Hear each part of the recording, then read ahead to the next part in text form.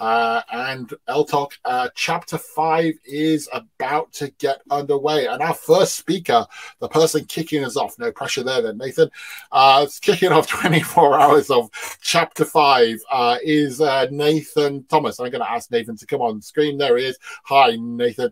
And let's get his slides up and running. And as I do that, let me say to you that Nathan Thomas is a lecturer in TESOL at the Institute of Education, which is a great place because I studied there, UCL's Faculty of Education and Society at the University College in London, and a teaching fellow in Applied Linguistics at the University of Oxford. He is mainly interested in how students with language-related challenges learn strategically at all levels of second and foreign language education. And prior to this, his current roles were he taught English for academic purposes in the UK and spent 10 years teaching in China and Thailand. So that's given him a good background to talk to us today about self-regulated learning. So Nathan, let's get ELTOC underway. Over to you. All right. Thank you very much, Sean. It's great to see so many people here. I'm very excited to be a part of this event, and I have to thank Sean and the other organizers again for putting together an event that is so organized. I've been very impressed by this whole process, so thank you very much. It's great to be here. I'm very happy to be presenting on a topic that I'm passionate about, which is self-regulated learning. You can see that this presentation is titled Part 1. There's another presentation later on in the event that I will signpost you to later, which is Part 2. In this presentation, I'm going to be focusing on the organizational side of self-regulated learning, which is a side that is often forgotten. We often think about self-regulated learning as something that learners do independently or autonomously on their own. However, self-regulated learning tends to be most successful when it is supported by organizations and the institutions that students are a part of. So I'm mainly talking about formal education settings such as universities, schools, language centers, these kinds of settings. And I'm mainly speaking on initially what self-regulated learning is, and then how organizations can support teachers and students in order to be successful in their self-regulated learning endeavors. In Part 2 of this talk, which happens, I believe, later today or tomorrow, there will be, that session will focus mostly on what teachers can do and also look at students themselves doing self-regulated learning. So the idea is that by watching both of these parts, you can have a pretty comprehensive view of supporting self-regulated learning for language learners at all levels. All right, so just to get us started, I think it's important to talk a little bit about terminology. Go full screen, okay. To talk a little bit about terminology. So first of all, self-regulation is a concept that was initially developed in the field of psychology. And psychologists were interested in how individuals monitored and controlled their own behavior in the pursuit of their goals. Now, we have, of course, adapted this same definition to talk about language learning, and specifically for this event, English language learning and teaching. But self-regulation is popular in all endeavors that are relevant to the study of psychology. So, for example, how maybe athletes regulate their emotions before and during a big event.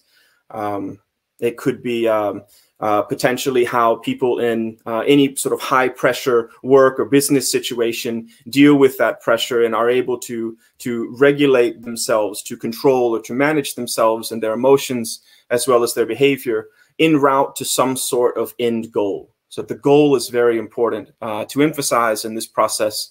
And when we talk about self-regulated learning, we talk about learning goals. So for us as language teachers, of course, this can be a number of different goals depending on the level of students that you're working with and what their aims are in general, as well as thinking about how we can support them to achieve those aims while at the same time giving them the tools they need to be able to hopefully be successful doing this on their own at some point. So a big part of this presentation is about supporting self-regulated learning, not necessarily assuming that all learners can do it immediately. I think there's a big emphasis in this talk about looking at how teachers can be supportive of students in their self-regulated learning endeavors. Just to take a look at the picture on the right of the screen, we can see there's someone appears to be sleeping, and we can see that there is an alarm clock. It looks like about 4 minutes past noon. We may assume that this is someone who is not necessarily being very successful with their self-regulation endeavors. Maybe they've overslept. Maybe they've missed a class that they were supposed to take in the morning because they didn't plan properly, or because they missed their alarm. This is an example of sort of self-regulation gone awry, basically. We can also look at this in a slightly different way. Maybe this person has stayed up late because they were studying, and they made a decision to turn off their alarm or to hit snooze a couple extra times in order to be more rested for the learning that's going to take place in the afternoon. What I'm trying to emphasize here is that self-regulated learning, or self-regulation in general, is complex, and that we have different goals and we have different ways of going about achieving those goals, and that it's really what we try to do as educators is to try to understand the process behind it, and to try to understand what these goals are and what needs to be planned, monitored, assessed, and reflected on in order to achieve these goals. So for the learner in this picture, we're unsure of what their goals are. They may or may not be on track, depending on the purpose of them sleeping at this time, for example. But this is just one way of sort of understanding what self-regulation is in general. It's about planning, monitoring, assessing, and reflecting on one's own behavior, and how that behavior is controlled in the pursuit of one's goals. Okay, so moving forward, I like to emphasize as well that successful self-regulated learning is an educational ideal. And I say ideal because I believe it's something that we should be striving for and hoping for with our learners as educators. We want them to be successfully self-regulated, but we can't assume that all learners are able to do this without having support from others, whether it's a teacher or parents, or at the organizational level as well, an organization that supports and facilitates this kind of learning. So I believe it's an ideal that we should be striving for. One way to think about it, and this kind of relates to the picture on the previous slide, is that it's very easy to be self-regulated, right? The learner in the picture can choose not to get out of bed in the morning. They can choose to skip their class, to not read, or to not study vocabulary that they had planned to study. It's very easy to make those decisions. So I would argue that it's very easy to be self-regulated, but to be successfully self-regulated, to be able to monitor and control your behavior, especially as for young and novice learners, can be very difficult. So this is why I'm referring to it as an ideal, and I want to draw your attention to related terms that you may have come across. For example, we have self-directed learning, which has very similar aims in terms of how it relates to self-regulated learning. It just comes from a slightly different theoretical and conceptual background, but the underlying idea is relatively the same, at least for the purpose of us as educators. We're not going to get into a debate here about different terminology, I hope. We also have a second term here, which is learner autonomy. Again, similar underlying aims coming from a different place. So self-regulation and self-regulated learning sort of stemmed or arose from educational psychologists, mainly in the US, but also in other places as well. We even go back to as far back as looking at Vygotsky, for example, who talked about object regulation, other regulation, and eventually self-regulation of learning. So it has its origins in slightly different places, whereas learner autonomy really originated in Europe. So we're kind of seeing the development of different ideas with the same underlying messages, but coming from different places. And for me, what this signals to is that regardless of the terminology, if the underlying message is the same or relatively similar, then we must be on to something worthwhile.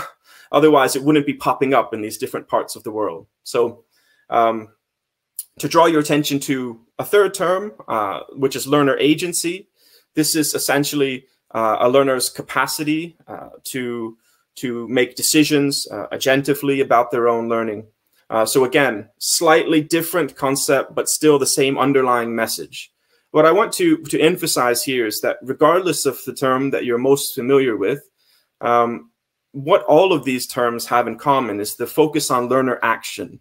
It's about learners being active in their own learning processes, as opposed to being passive and waiting for someone else to tell them what to do, or to show up to class and to only wait for the teacher to provide them with with an appropriate method or technique or strategy. So the focus is on really what learners can bring to the learning process and the responsibility that they have for taking control of, monitoring, and basically reflecting on their own learning in their pursuit of their goals. This is sort of the priority over what we would see, several decades ago, which was a very much a focus on methods. There was a lot of discussion about what's the best way to teach learners. And, I'm sure all of us here who have gone through teacher training certificates and courses like this, we were introduced to, the audiolingual method, and eventually to communicative language teaching, and all of these different ways of doing teaching and doing learning in a classroom. What self-regulated learning does in these other terms is removes that focus from the methods of the teacher and looks more at what learners do themselves. Okay, so I'm going to pause just for a moment here, because I would like to get some feedback from you before I move further. So if you can just take a look at this question on the screen. Why is self-regulated learning important? And if you could put an answer in the chat, I would love to hear from our audience members. And I will just open the chat for a moment so I can see. There's no right or wrong answer here. It would be great to just have a few responses. Well, I'm sure we'll get more than a few because we have a very big audience, but to get some responses to see about how you would answer this question. So why is self-regulated learning important, or is it important? I'm not sure. You may have a different opinion. Okay, I can see lots of responses coming in, lots of links to motivation. There's some quotes there. You can lead a horse to water, but you can't make it drink. That kind of idea. Sure. No one's there to guide you. Voluntary learning, effectiveness, discipline, confidence, motivation, all these key words. The chat is moving so quickly, but I'm just picking up on different words here. Lots of key terms to consider. Meet students' interests, to empower the learner. Yeah. Okay, this is great. This is great. I really appreciate you all adding these responses. It's just wonderful to see how many people we have and how many different ideas are coming in. Again, different keywords now popping up. Learning at one's own pace, curiosity, for one's betterment. Someone mentioned that time has changed. Okay, that's interesting. A kind of sort of macro way of looking at this. Times have changed. We need to change as well. Something like that. Discipline, growth. Okay, this is great. I'm sorry, but I'm going to have to minimize the chat for a second because I won't be able to focus on my talk if I keep it open. But yeah, lots of keywords there. And it's great to see different perspectives. But again, looking at where the overlaps are there and where sort of commonalities are, or themes that are coming out of the chat there. We have things like motivation, which is a very important one. And a few people even mentioned intrinsic motivation, which is something that I'll speak about in a few slides. But for me, when trying to put some brief bullet points together, I focused on 3 ideas, mainly looking at again, this focus on formal education settings, schools, universities, language centers, these kinds of settings. And I think one thing that we probably can all agree on, or at least most of us, is that we have limited contact hours. And as Sean was mentioning when he was talking about the When You Find the Words campaign, language learning is difficult and it takes a long time. There's no quick fix or magic pill that you can take in order to develop language. No. Now, maybe in the near future we can download languages into our heads at some point. Maybe that's coming sooner rather than later. But until then, language learning takes time, and we have limited contact hours as teachers. You know, I remember when I first started teaching, I saw various classes for 50 minutes a week, and that was it. They had 50 minutes of English language instruction in 1 week, and we were expected to get results from that. You know, I can imagine there's lots of people here in similar situations where the contact hours are very limited, and yet we're still responsible, and we want our learners to make progress. I would say you'd be lucky to see your learners 3 times a week. You know, if you're in a situation where you see them most days or every day, then that's really wonderful. But even then, if seeing learners for an hour a day, there's still a lot of time that needs to be made up elsewhere in terms of reading, self-study of vocabulary, you know, things like extensive listening to get that input, practicing conversations with others. There's lots of things that happen outside of the classroom or that need to happen outside of the classroom in order for language learning to be successful, in order to make progress that is noticeable. And when we talk about something like motivation, a lot of times making progress sort of creates a feedback loop where learners can see their proficiency increasing. Maybe they're able to understand that podcast that they weren't able to understand previously, or they were able to express themselves well when speaking with someone in English. And that feedback loop sort of motivates them and encourages them to seek out more of those activities. It could also be that intrinsic motivation where they are just really passionate and interested in the language and they want to see themselves progress.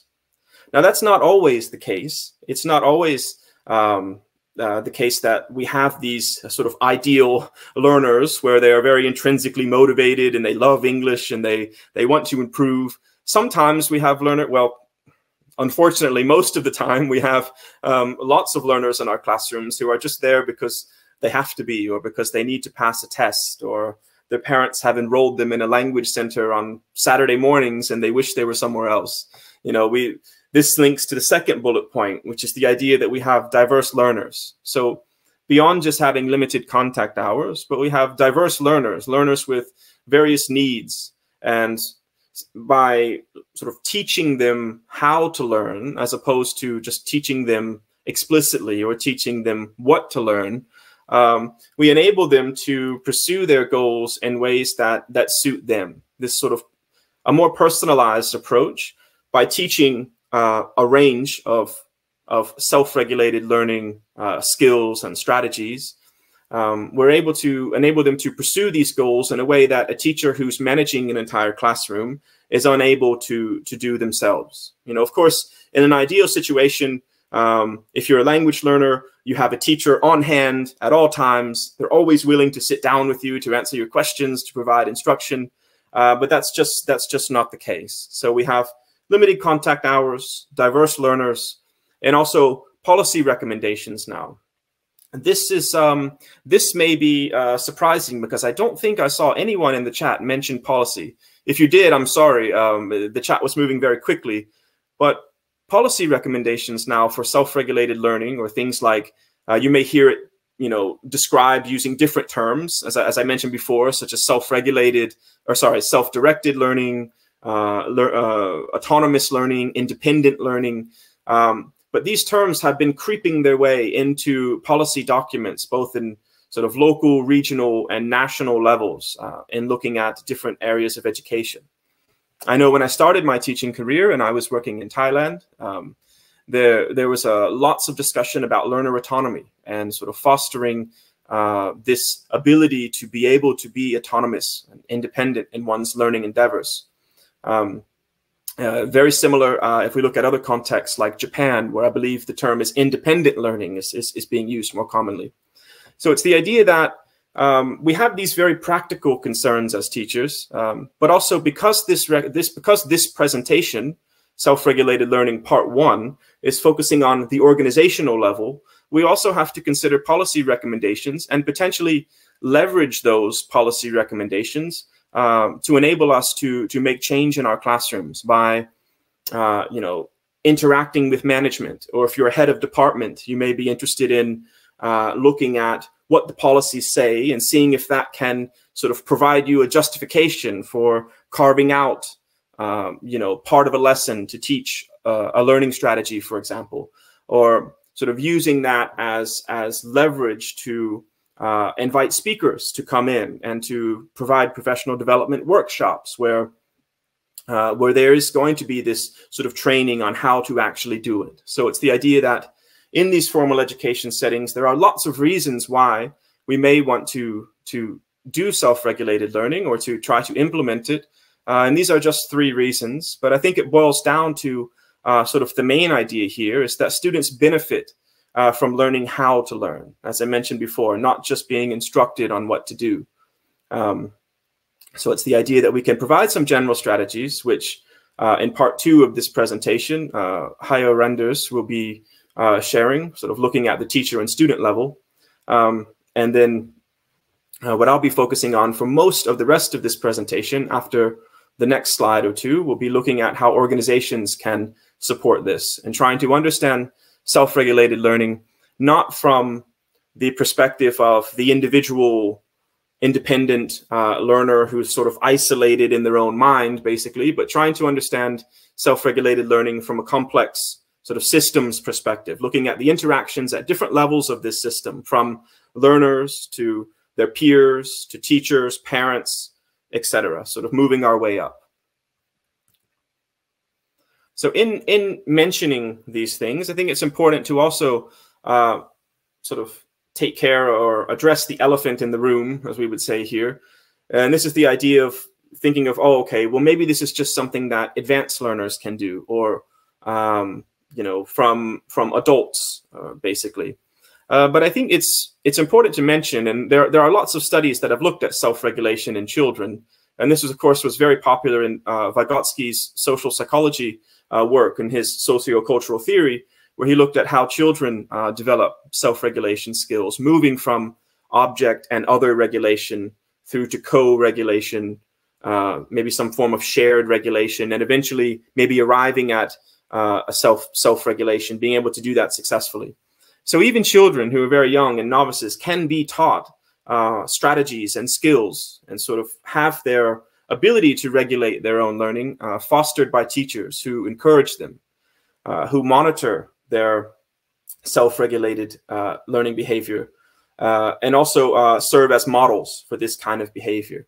We can see in the picture on the right of the slide, we have a teacher here who is seated at the same level as young learners, not standing above them, not at the front of the classroom, but in a situation where she's at the same level as learners. They're doing some sort of activity where they're somewhat in control. There's this negotiation of autonomy and negotiation of regulation taking place, but the learner is there to support and potentially co-regulating this learning by allowing the students to take a little bit of control of the lesson, to feel like they have that capacity and that it's being supported by the teacher, but yet the teacher is still there providing support if they need it, and at the same time monitoring to ensure that they're staying on track and rewarding strategic decisions. It's the idea that at all levels we can do small things to sort of plant these seeds into learners' into minds and to get them thinking about ways that they can monitor their own learning eventually. So as we said, what I'd like to signal to is this continuum model that I developed that sort of maps out strategic learning and sort of regulation of learning on a continuum. And I think that this is this can be very helpful. I realize it's a bit it's a bit academic for some. It's based on a theory of motivation called self-determination theory that Heath Rose and I have adapted to sort of display different levels of strategy use, regulatory styles, and sources of strategic behavior. But without going into the nitty-gritty of all of the details, we can see that on the left side of the continuum, we have someone who is, non-strategic. There's no real regulation. Their strategic behavior is non-existent. They're not doing things strategically to ensure that learning is taking place. Unfortunately, if we're working in schools and universities, we will encounter students like this. So it's the idea that maybe with some sort of support, the scaffolding from teachers, that we can move them along this continuum towards the right. And you can see we have different forms of regulation being introduced. So just one step to the right, we have this sort of other regulated strategy user, where their style of regulation is mostly external. Maybe it's mostly coming from a teacher or a parent or peers. However, they're still active and strategic. They are still doing things to enhance their own learning, but this is being regulated or managed by someone else. Now, if we move over to the right, which is where we want to see our learners moving, to these more sort of somewhat external, somewhat internal, and finally this internal source of strategic behavior and regulation that has somehow been integrated into the learner's own practices and their own identity in terms of who they are as a learner. There's someone who sees themselves as having control and being able to regulate their own learning. Now, at the extreme right side of the continuum, we have this intrinsically sort of self-regulated strategy user. And to me, this is a very extreme ideal, just like the extreme of on the other side of the learner who's not strategic at all. This right side is also an extreme. So I want to bring this to your attention as well, because as teachers, we often get these ideas promoted to us, and they don't sit well with us. This is how I felt when I first learned about learning strategies and self-regulation. I was reading these studies and I thought, this just doesn't represent the learners that I work with. I have some very successful learners, but I couldn't think of more than 2 or 3 maybe that I would consider self-regulated, and maybe just 1 or 2 that were intrinsically self-regulated, meaning that they're learning the language and they're making decisions about their learning out of enjoyment because they like it, not for some external reward. So this is where the idea for this continuum came from. And I think sort of the main takeaway from it is that when talking about self-regulation, I think we have to view it as an ideal where we want someone to move towards this right side of the continuum. But if they're successful in their learning endeavors and they're achieving the goals that they need to achieve or that they want to achieve, and they're ending up somewhere in the middle of this continuum, then that's okay. We don't need everyone to be pushed to the sort of paradox of trying to force learners to love English or something like that, to be strategic. So this is something I wanted to draw your attention to, because initially I was quite critical of work in this area. And I published several papers on this topic, more academic type papers. And it was working on the position paper for the project that I'm sharing today that my ideas sort of changed a bit. And we were able to talk about constraints and limitations of self-regulated learning, while also looking at solutions and ways to implement self-regulated learning within these constraints. So speaking of constraints, it's a nice transition to this, my second discussion question. So if you see this, you can respond in the chat, just as you did to the first question. And that's why is self-regulated learning difficult to implement in formal education settings? So we've talked about the benefits. I've made it sound, so nice, so great. I've also talked a little bit about my own skepticism when self-regulated isn't, supported as well as it should be or could be. But in your opinion, why is self-regulated learning difficult to implement? Before I share my ideas, it'd be great to hear some of yours. Okay, admin issues, time consuming, difficult to assess, policy, mess up the structure of the lesson, not enough time. Yep, time is a big one. Strict curriculum. Students have too much to learn. That's an interesting one, saying students have too much to learn. It's you know, one of the main takeaways about self-regulated learning is that we do have limited time with our students, and so they need strategies to be able to learn on their own. So yes, they have a lot to learn, but I think part of this is trying to encourage them to take on some of that responsibility and not feeling like, as teachers, that we have to sort of get that knowledge into them, basically. Okay, comments about the curriculum. Institution can't look at individuals' needs. Exam-oriented, yes. Yep, you are you are speaking to someone who is very much having these same concerns. As I said before I asked this question, I was very skeptical of self-regulated learning before I started working on this position paper. And as I said, it seemed like an ideal that was very hard to reach. A lack of confidence, considered out of the box. Okay, great. So I'm going to minimize the chat again, because there's just so many messages coming in. And if I read them all, I would never finish.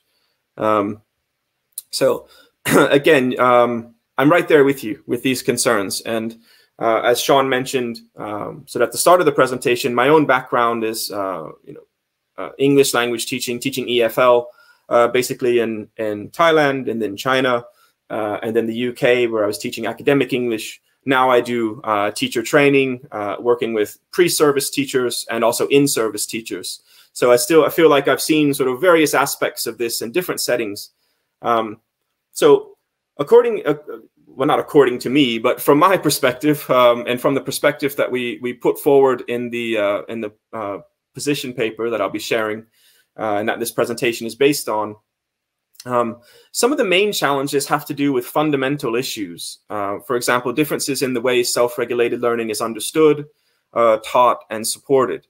It's the idea that if a teacher wants to try some kind of innovative practice, and if self-regulated learning is seen as innovative, even though, as I mentioned before, policy documents have been calling for this for years, if that teacher is seen as doing something very different, or if it's something that doesn't align with what someone at a higher level recommends, head of department or principals, that sort of position, then it can lead to roadblocks. And there were comments in the curricula, or comments in the chat, about curricula not being able to align with the aims of self-regulated learning.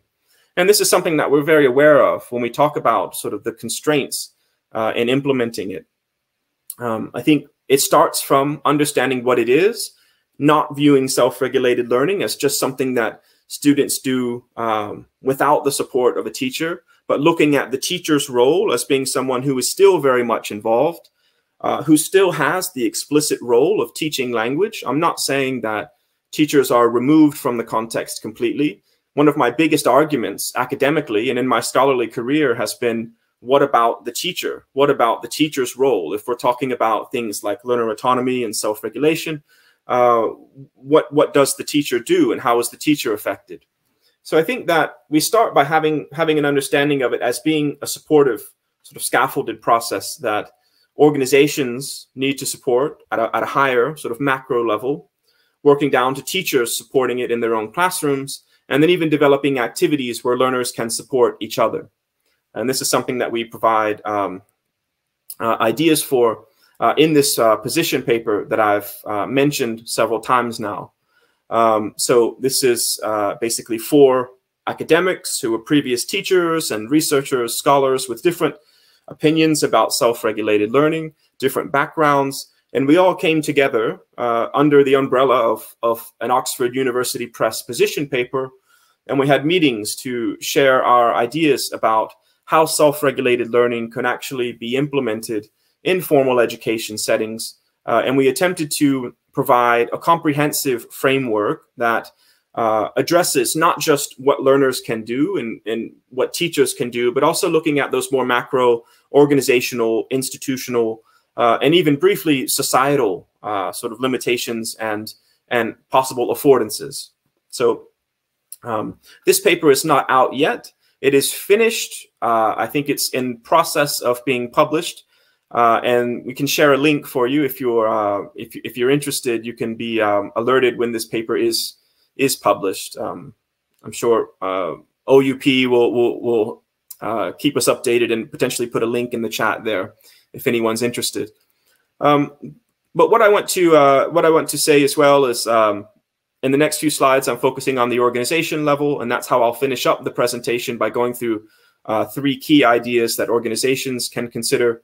In Hayo renders, we'll be looking at teachers and learners in part 2, which, if you're in the UK, it looks like it's in the middle of the night, but these sessions are recorded, and so if you're unable to stay up in order to do that, to attend the session, then you can watch the recording later on. And Hayo will talk about the more practical things teachers in their own classrooms can do to support self-regulated learning. So for me, I'll be focusing on the top half of this framework. I realize it's a bit difficult to see everything. It's hard to squeeze all of this onto one slide. On the next slide, I'll be zooming in on the top half. So don't worry if it's hard to see if you're on a phone or another device. But the main takeaway from this is that the framework visualizes how all parts of an organization can be involved in the implementation of self-regulated learning. It's the idea that from the very macro level of societal, policies, regulations in terms of not self-regulation, obviously, but regulations in terms of policy, national type issues, looking at things like institutional level, the curriculum that institutions implement or put forward, as well as how students are evaluated. This is sort of the number one issue that comes up, is what about test taking? What about our students? This is great. We want to promote self-regulated learning, but our students are evaluated on a standardized test. So what can we do? What we tried to do in this framework and in the position paper is to provide some steps and provide a systematic approach where we can try to integrate these different levels and look at how these levels can work together so that activities at one level can relate to and support activities at another level. So a teacher who is working in their own classroom to promote self-regulated learning can be supported by a head of department, by other teachers, and that we can see this implementation implemented as smoothly as possible. It will never be entirely smooth, but as smoothly as possible when these different activities can align. On the bottom half of the model, which is what Hayo will be talking about in part 2, we can see sort of what learners do, and it gets all the way down to task regulations, how learners self-regulate or potentially use different forms of regulation to complete different academic tasks. And my empirical research recently has focused a lot on this level. So I'm quite interested in looking at how learners complete challenging academic tasks and different strategies and forms of regulation that they draw on in order to do that. But again, Hayo will be talking more about that in part 2. So for now, zooming in on the top half, which is the sort of broader issues, I think we can come to an agreement that societal, organizational, and managerial forces affect pedagogy. I mean, there's no way around it. As we said before, institutions will have their own goals and aims for what they want to see, what the national policy requires them to do, etc. These all have an effect on pedagogy. So when we're talking about promoting self-regulated learning, we're not talking about revamping the whole curriculum and doing away with textbooks and tests entirely or anything like that. But I think our main recommendation is to carve out some time within lessons, some time within a syllabus and within a curriculum at a higher level, carve out a space to teach strategies and skills that are necessary in order for learners to take more control of their own learning with the support of teachers, because our job is very important. We're there to support. We're not there to just provide materials and to let students go on their own. the idea here is that organizations that aim to implement self-regulated learning must engage in their own self-regulatory process, that sort of loop of planning, implementing, monitoring, assessing, reflecting, this kind of loop that leads to improved practices. The responsibility is not just on students and teachers, but also the organizations themselves to make sure that students and teachers are being supported in these kind of aims. And I feel like I'm shaking my finger a little bit at certain people in certain positions in this presentation. I hope it doesn't seem like that, but it's just that this is an ideal. And when these kind of ideas are mentioned to teachers, teachers are often very skeptical because they know that their time is limited and they know that they have certain goals that they need to achieve themselves. And sort of telling them that they need to carve out additional time to do and to support self-regulated learning can be very difficult. So I am talking to slightly more senior people or people in those kind of positions at the moment. So in the position paper, we draw on Mishra and Kohler's sort of framework or sort of continuum line or line of development or trajectory in looking at these kind of processes from a pre-emerging stage where there's no action taking place, people are relatively unaware, all the way through to sort of empowering, the kind of actions where we can see something like self-regulated learning happening in a formal education setting and things are going well. So it's similar to that continuum of mind that I showed earlier, but there's this more like a one-way sort of arrow looking at what we can do to move through each stage of this. And of course, in the position paper, we spend a bit more time breaking these ideas down. But what we can see sort of immediately is if we look at something fairly basic, like starting with the idea of understanding needs and wants, we can start looking at moving from this emerging stage to something that's more empowering by, as I mentioned earlier, examining national, local, and qualification-specific policies and regulations that are in place.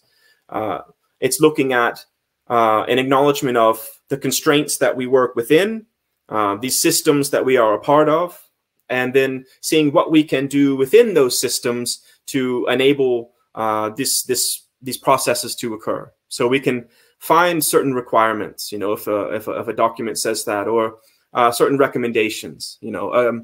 An example that sort of hits close to home for me as someone who teaches on master's degree programs here in the UK is the idea that when international students come to the UK, they're often shocked in universities at how much autonomy they're expected to have. They're thrown into a situation where they don't have many contact hours.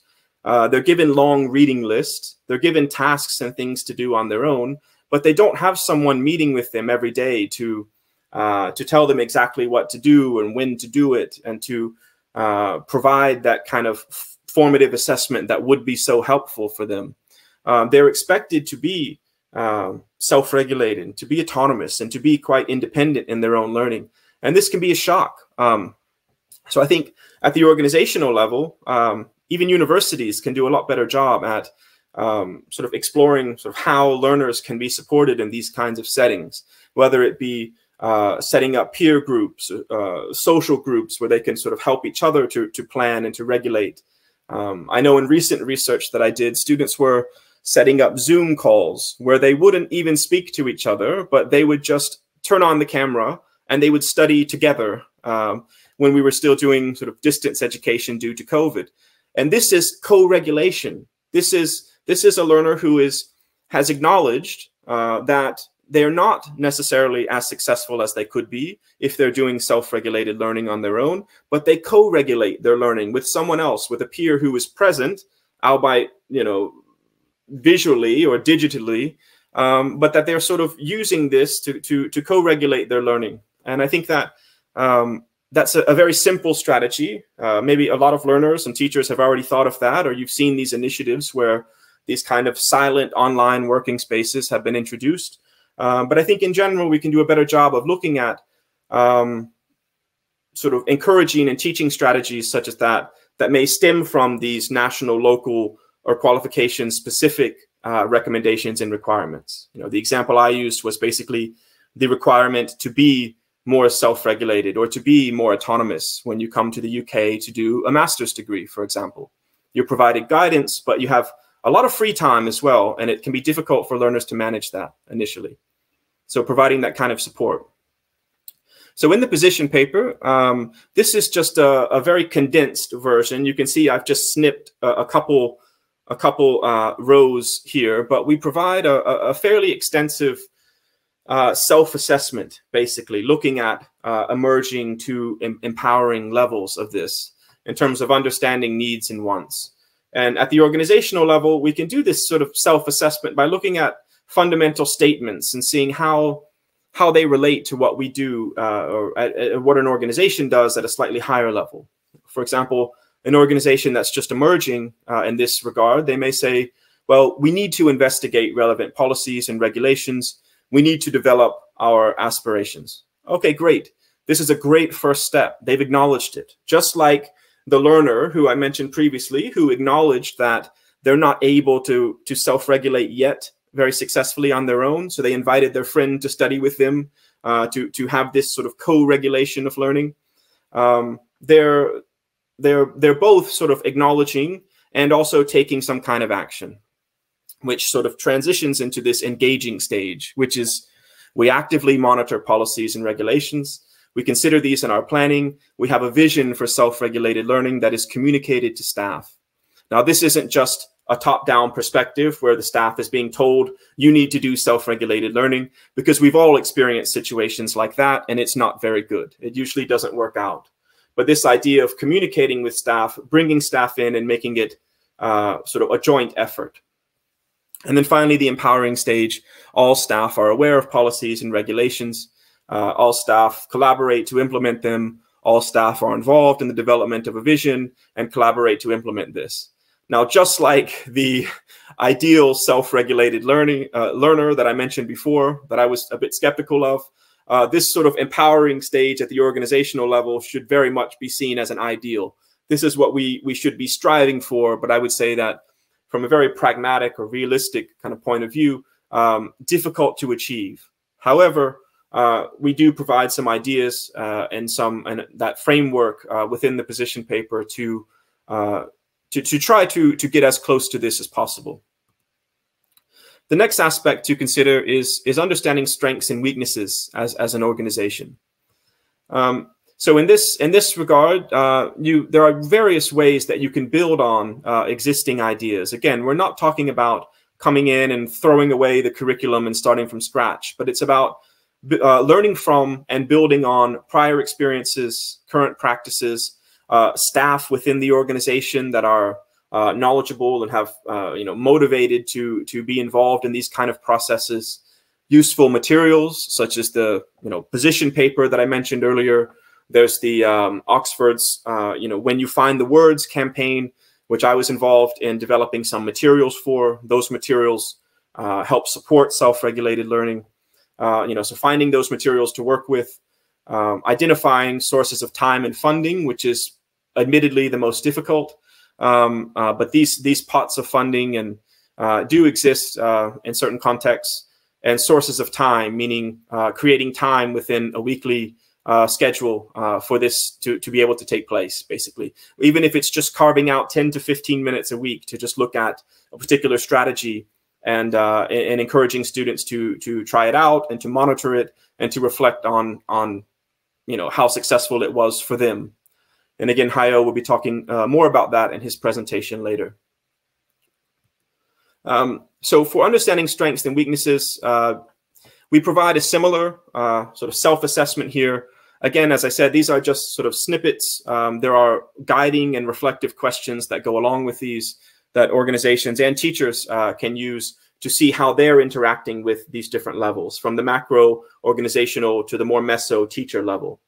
I'm not going to read each of these because I can see I'm already getting close to time here. So I think we can just, present this here for you, and you can see more in the position paper. I do want to leave a few minutes for Q&A, and I've got a few more slides to get through. So just to move to the last sort of key idea, which is another key section of the position paper, and that's about setting goals and measuring progress. Now, as teachers, we have our own goals for our classrooms. I'm sure whether these goals are ones that we have sort of intrinsically generated on our own, or whether they're passed down from a policy document or curriculum that we've been asked to teach. But we have these goals. It's important for organizations to have these type of goals as well. And I'm sure lots of people here will have seen this acronym SMART, the idea that goals should be specific, measurable, achievable, relevant, and time-bound. And that we sort of encourage this idea a lot in the position paper, because it's very easy for something like self-regulated learning or any kind of new or trendy or innovative topic to be introduced in a formal education setting and then get forgotten about if there aren't SMART goals in place to where it can be monitored and measured over time.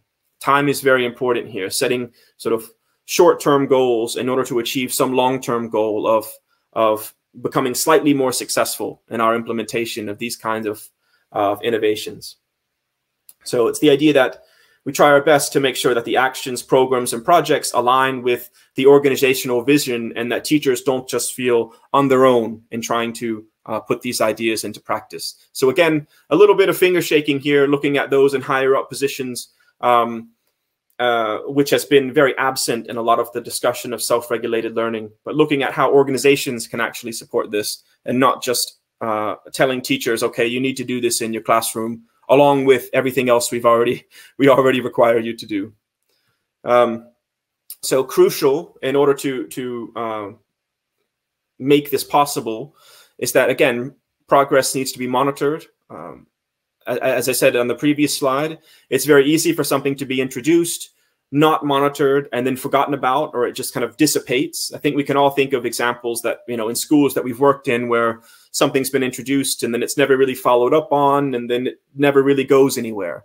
So crucial here is for organizations to monitor this progress, again, not in a very top-down way, but in interaction with and in dialogue with teachers. So this has a lot to do with communication. And then, of course, being able to adapt the plan as necessary. So self-regulated learning is complex, it's dynamic, it's adaptive, it's something that involves lots of factors at lots of different levels.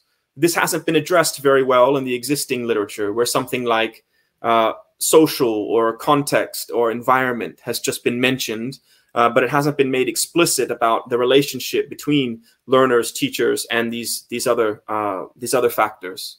So this is something we draw your attention to in the paper, looking at the interaction at these different levels of scale in terms of supporting this type of learning. So again, we have another table. Because of time, I'm going to just leave it here for a second and then move on to conclude. To plug Hayo's presentation, he'll be talking about closing the loop, which is essentially moving from this discussion of this very admittedly abstract, kind of vague discussion of organizations, and then he'll be sort of closing that loop, looking at what teachers can actually do in their classrooms. And again, if this time is inconvenient for you, you can catch the recording of that, which will be available in about 10 days. So to conclude, my final slide here, final content slide, basically just to reiterate some key points. This has been basically a pitch for this first half of the position paper, just highlighting some key ideas, which are developed more in the paper itself. The main one is that successful self-regulated learning is an ideal. It's something that can positively impact long-term educational outcomes, but that it needs to be supported. Again, there's that paradox there of something that is self-regulated, also requiring support, but we're looking at it as a developmental process, with the ideal being the autonomous independent learner at the end of that process. It involves a complex set of skills that do not come naturally. It's just like learning how to write. Writing is not something that if we just observe, we can do automatically. It's a skill that doesn't come naturally to us. Well, successful self-regulation doesn't usually come naturally. It usually requires an interaction with someone who is more knowledgeable or more skillful. And this is where teachers come in, because they can mitigate the challenge by taking this sort of systematic approach to developing students' self-regulated learning capacity and providing structured support, which we expand on in the paper and which Hayo will be talking about later. Finally, organizations themselves, which is basically who I'm speaking to, can support teachers by deliberately embedding self-regulated learning into their curriculum, assessment, and school managerial policies. It doesn't mean an entire revamp. It doesn't mean that we need to throw away the existing practices, but that we can learn from them and to carve out some space to develop these skills and to support learners and teachers in doing so. So that's the end of my presentation. Again, my name is Nathan Thomas from the UCL Center for Applied Linguistics and part-time at the University of Oxford. If you have any questions about this presentation, I'm happy to take them now. I realize we only have about 5 minutes or so. So if you're unable to ask your question, or if I'm unable to answer it, feel free to email me. If you're interested in seeing my more academic work, which I've sort of written quite a few papers about learning strategies, self-regulation, and other concepts, you can check out my ResearchGate page where I upload papers for free. You don't need to pay anything or to be a member of an institution. You can download the author versions of all my publications there. And that's where the QR code takes you as well. So thank you very much. And Sean, You've got 5 minutes. Yeah. So click on the Q&A tab. There are a lot of questions. So oh no. Okay. Well, that's what happens if you deliver an interesting talk. People will ask you questions. So you'll probably need to scroll down a little bit to find a question that you want to answer, and then we'll take you from there. Okay, great. Yeah. Oh, wow. This is a bit overwhelming. We bear in mind they are all recorded, so you'll be able to get them afterwards if you want to come back to some. Okay. Yeah, I'm just going to skip. Well, some of these I can address very quickly. Just starting at the top. See what's being upvoted. But it says, where does Nathan teach? Well, currently I teach at UCL, University College London, here in the UK, and I teach on a master's in TESOL program for pre-service teachers, and I also teach part-time on an in-service teacher program at the University of Oxford. There's another question here about the differences between ESL and EFL. I'm going to skip that one and try to focus on questions that have to do with self-regulated learning. Okay. How do you convince top management about the benefits of self-regulated learning? Was a question that came up. I think convincing management can be tricky. The presentation that I just gave, as I said, was shaking my finger a bit at top management, whatever that means exactly. But I think that there's a lot of research now looking at the benefits of incorporating self-regulated learning interventions into different language programs. This is something that we have various meta-analyses and systematic reviews on now, which is essentially a collection of empirical studies that have been synthesized to come to some sort of general conclusion. And the general conclusion is that in programs that support self-regulated learning, offer strategy interventions and explicit strategy instruction, students tend to do better. Now, again, I've been critical of some of this research in the past, but I think that the main takeaway I would agree with is that when self-regulated learning and strategic learning in general is supported by teachers and by higher ups within the same organization, that students do tend to do better, and that these systematic reviews and meta-analyses can tell us or provide us with fairly concrete data that it's worthwhile. So I think going to the research is, of course, one way to do it. And if you're someone in a setting who doesn't have access to this kind of research, then feel free to reach out, and I'll be happy to share some stuff with you. I think I have time for about one more. I'm so sorry. Okay, so it says, when talking about self-regulated learners, how about self-regulated teachers? Oh, that's a great one. How can teachers become more autonomous educators and depend less on the institution or the system? How important is it for a teacher to become self-regulated educator? Yeah, I think this is a great question. So when talking about organizations, earlier I mentioned that in order to make this process possible or successful, we need sort of organizations to engage in their own self-regulatory process where they're identifying policies and possible funding sources and carving out time in the curriculum. Well, I think in that same regard, teachers can do that to a certain extent. Once they understand the constraints that they're working within a certain educational system, having to meet certain aims that are already in place, while also trying to carve out something within that system in order to implement it. This is actually a great transition to the next talk, Fernando. So thanks for asking this question, because the next talk that's coming up is going to be about self-directed professional development. So that's actually a perfect transition to now pass it over and say that our next speaker will be talking about self-directed professional development. And hopefully you can view that presentation with these ideas about self-regulated learning swirling around in your mind, and you could see how that may be applied to a self-directed professional development type scenario. So thanks for helping us to transition right on time. And I apologize if I didn't get to any questions. Feel free to email me. I'm happy to respond that way.